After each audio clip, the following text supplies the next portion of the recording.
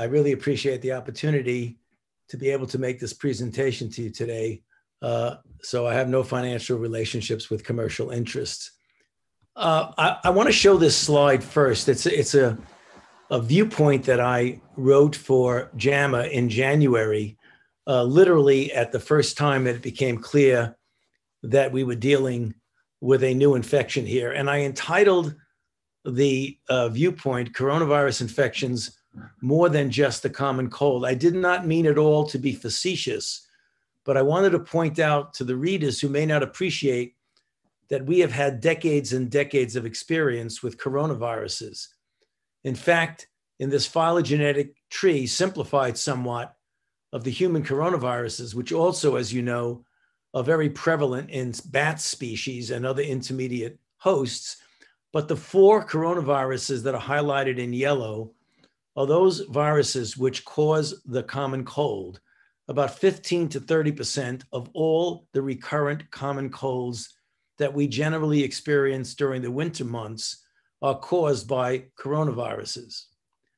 And then in 2002 and 2012, we were confronted with 2 pandemic coronaviruses, the SARS, or severe acute respiratory syndrome, which is a pandemic outbreak originating in the Guangdong province of China, had 8,000 cases and 785 deaths, and it burned itself out because of public health measures without the benefit of a vaccine. And then in 2012, the Middle East respiratory syndrome, again, a coronavirus that jumped species from a bat to a camel to a human. It's still smoldering with new introductions in the Middle East. And these are the 2 pandemic or pandemic potential coronaviruses. They have been handled relatively well, all things considered. But now we have the 3rd pandemic coronavirus, which was recognized in the Wuhan district of China in December of 2019, the end of the year, and the virus identified and the sequence put on a public database by the Chinese in the first week of January. This is now called SARS coronavirus 2 because of the phylogenetic proximity to the original SARS coronavirus 1. So just to be clear, the disease we refer to as COVID-19 or coronavirus disease 19. There was a lot of thought and discussion put into what we would finally name this. The virus itself, as I mentioned a moment ago, is SARS coronavirus 2. So let's fast forward to where we are right now. The evolution and explosion of a pandemic of historic proportions, like nothing we have ever seen for respiratory outbreaks since the 1918 pandemic flu 102 years ago. The numbers are striking. Now, having reached 1 million deaths and 33 million cases, the United States being the hardest hit country in the world, despite our designation as being the best prepared for a pandemic outbreak. The heat map here shows the relative prevalence, incidence, and now number of cases, relatively speaking, throughout the country. We've had 7 million cases, and we passed a mark just a couple of days ago of 200,000 deaths. And essentially, really, no particular end in sight, and I'll get into that in a moment, although there are some areas of the country that are doing actually quite well. I want to talk a little bit about what happened in the European Union compared to the United States, because it may not explain the reason for, but it will highlight the differences between where we are and where the rest of the world is. If you look at this slide, the blue line being the peak of European Union, which peaked a little bit before we did, but then when it went down and got under control, it had a very low baseline, which actually did extremely well for several months until just recently, when several of the countries, particularly Spain, France, and to some extent the UK, tried to open up the economy again, and really went to the point where they disregarded some of the classical public health measures And you see they've rebounded now up to around 38 to 39,000 cases a day. But look at the United States. We peaked at the time shown on the slide, driven predominantly, but not exclusively, by the dominating effect of the Northeastern corridor with the New York City metropolitan area, at one point accounting for about 40% of all the country's cases, hospitalizations, and deaths.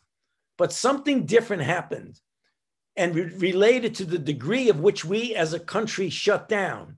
As you can see, our baseline plateaued at an unacceptably high level of 20,000 per day.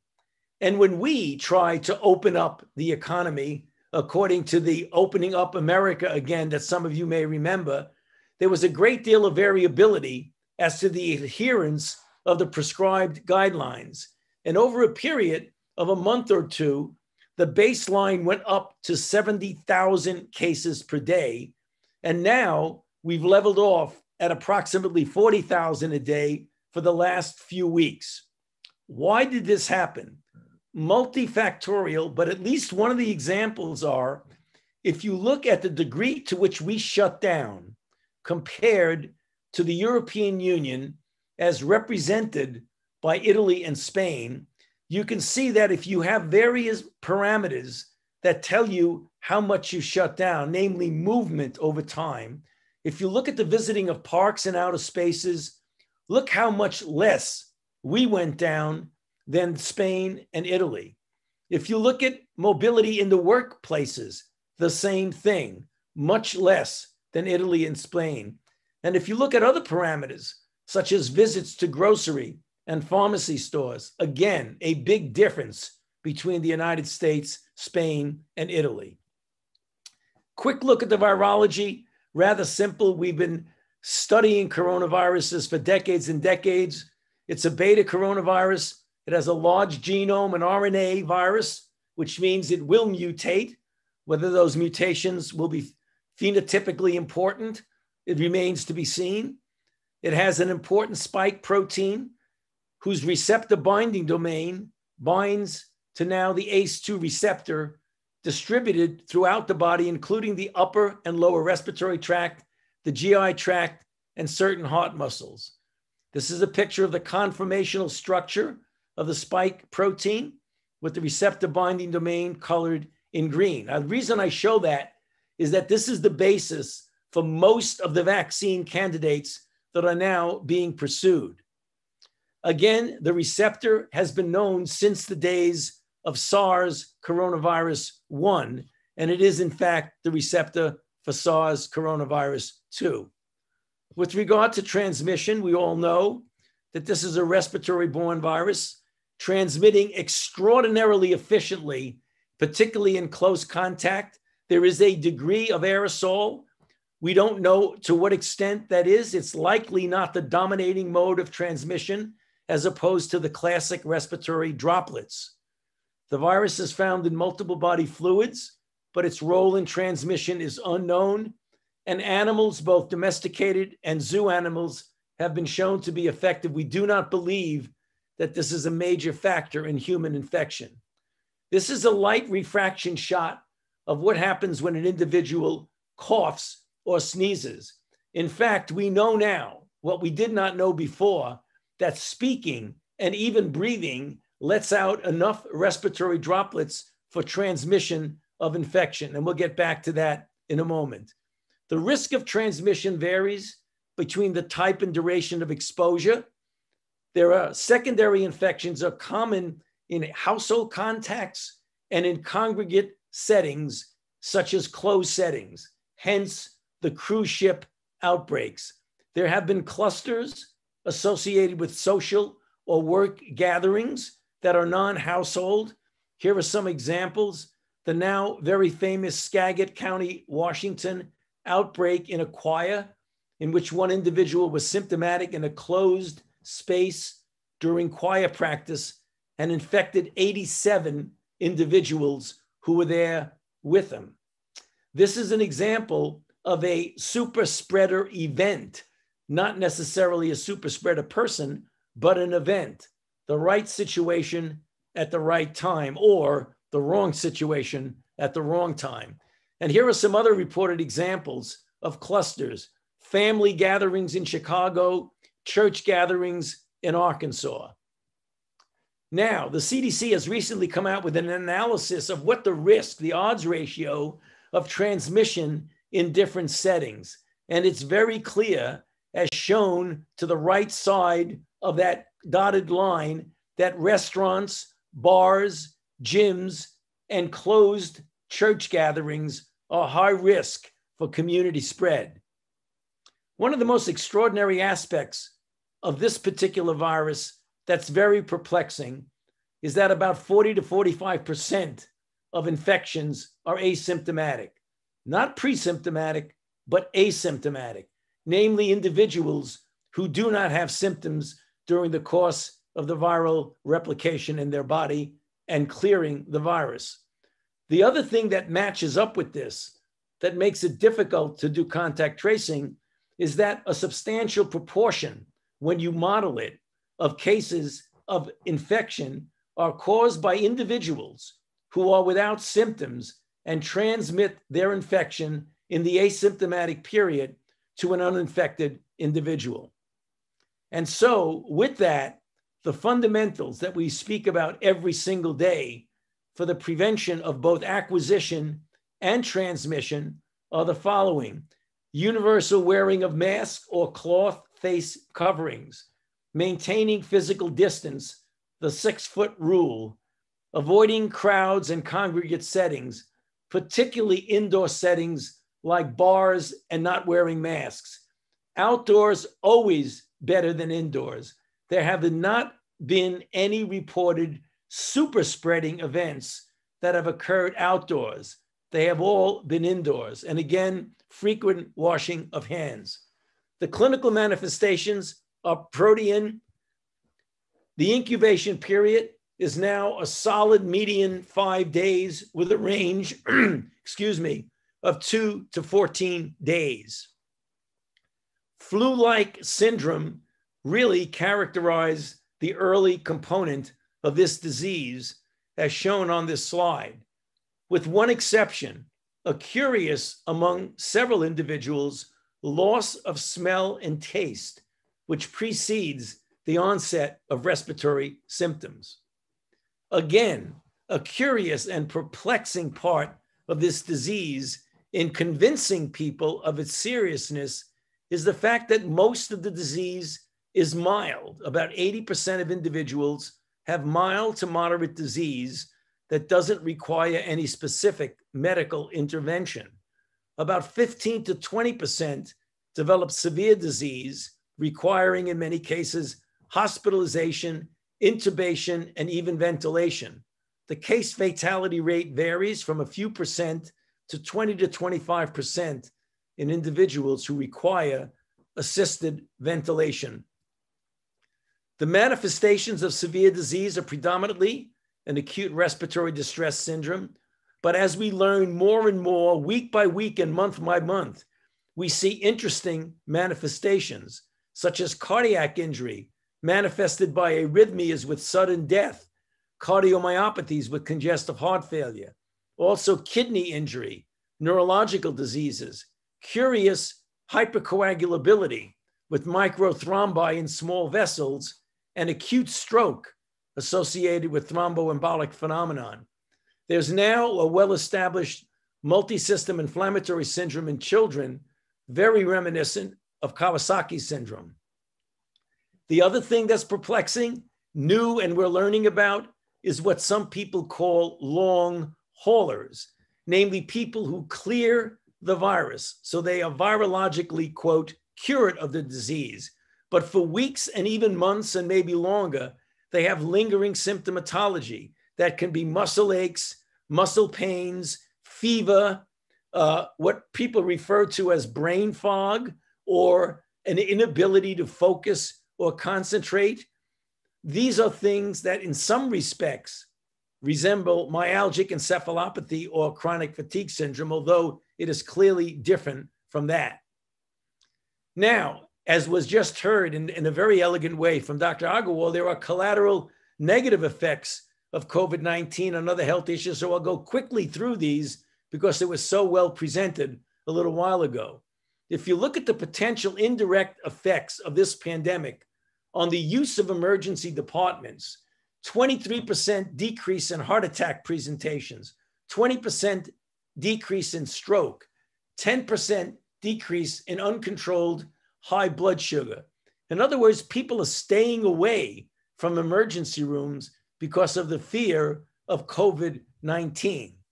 Now, we just heard about the cancer very well. The changes in the number of patients with newly identified cancer before and during coronavirus, just take as an example, breast on the left-hand side with the baseline to the far left with the dark green, and look at the diminution as you go down, particularly through March. In other words, people are not being diagnosed.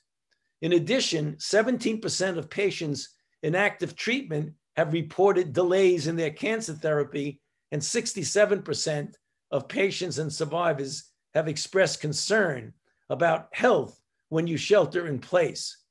And my colleague at the NIH, Ned Sharpless, has written in Science a couple of months ago the estimation that COVID-related reductions in cancer screening and treatment over the next 10 years could result in as many as 10,000 excess deaths from breast and colorectal cancer.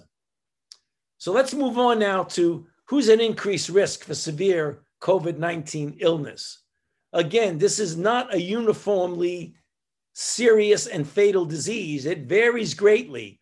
Older adults, if you look at the parameter of rate of hospitalization per 100,000 population, dramatic difference between children on the left-hand side of the slide and the elderly, who have a dramatically more increase in hospitalizations than those who are young, and people of any age with underlying medical conditions. These are some of the ones that are strongly associated with an increased risk of severe disease. Paramount among these is obesity and chronic obstructive pulmonary disease, as well as serious heart disease, kidney disease, and others. There are other diseases that have less of a strong association of an increased risk, and they include those shown on this slide. I won't go through all of them, but I want to point out 2 or 3 which are prevalent. That is hypertension, diabetes, and other chronic lung disease. Again, the unusual and disturbing disparity of the risk of not only getting infected, but of a serious outcome if you do get infected among minorities, African Americans, Latinx, and where we have enough data for Native Americans, Alaskan Natives, and Pacific Islanders. Look at this disparity, again, with the parameter of the rate of hospitalization per 100,000, and compare Hispanic and Black at 359 and 357 with white at 78, a dramatic difference. Quickly moving on to therapeutics, you heard a little bit about this from Dr. Agarwal. The NIH has put together a treatment guidelines panel made up of experts from throughout the country in various aspects of the clinical care of COVID patients. It's a living document that is upgraded and updated regularly, providing clinical data from established, published data, as well as from expert opinion. It's easily accessible.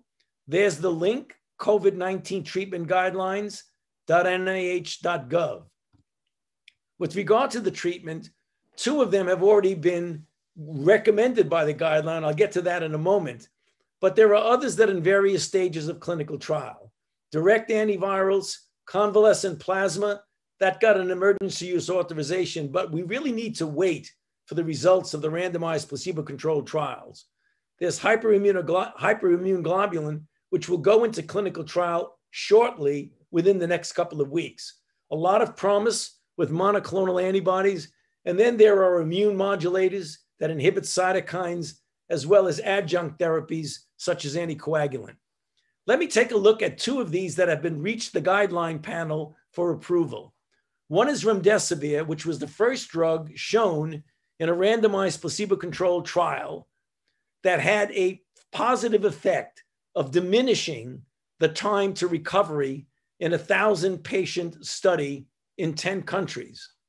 The UK did a very nice randomized controlled trial of over 6,000 patients in individuals hospitalized requiring ventilation or oxygen, and a substantial, significant difference in the 28-day mortality with dexamethasone versus the placebo. Of note, early patients not only did not benefit, they probably had a deleterious effect, which tells us something about we already know about the pathogenesis, that early on you want to hit the virus and leave the immune response intact, whereas in later disease, what you want to do is dramatically diminish the hyperactive inflammatory response.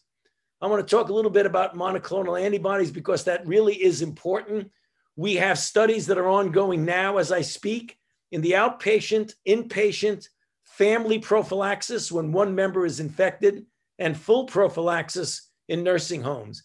The data on these should be coming out within the next months. And finally, on vaccines, we've taken a strategic approach.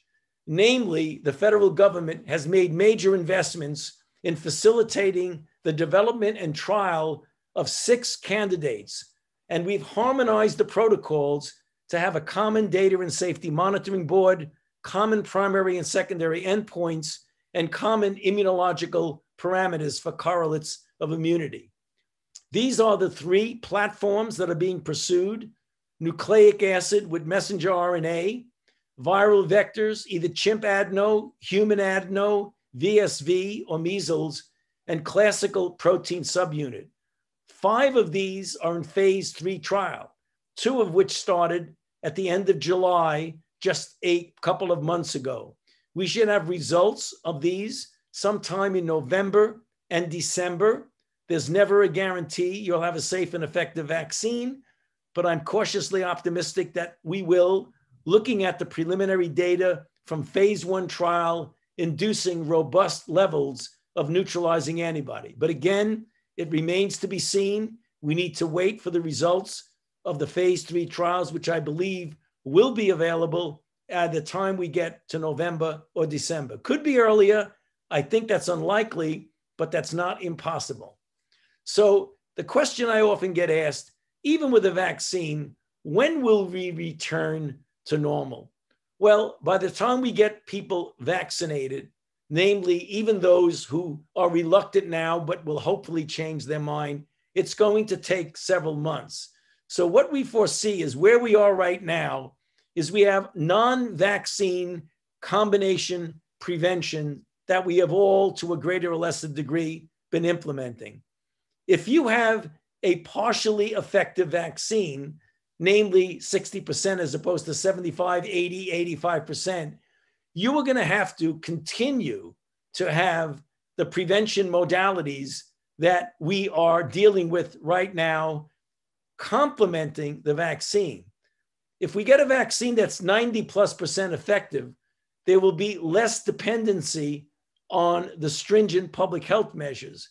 But I believe that at the end of the day, a vaccine will be available, but we will have to not abandon public health measures completely. So let me close with this last slide, which is the website for our prevention network.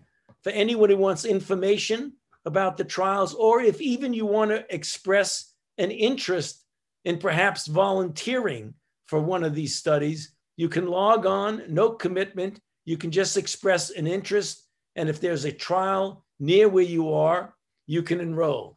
So again, thank you for giving me the opportunity to make this presentation. Thank you very much.